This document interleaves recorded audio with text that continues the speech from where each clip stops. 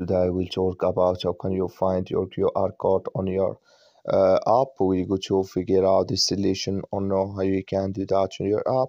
So you just follow this ways, then it's going to work with you to find your QR code.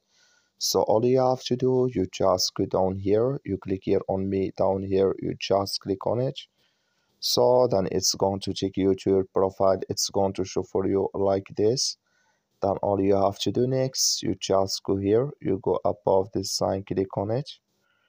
So then it's going to take you to this list. Then here you will find your QR code. Here can you scan it with another devices here. And here can you just click here on save to album. Then it's going to save with you to your album here on your app. So that's all you have to do to find your QR code.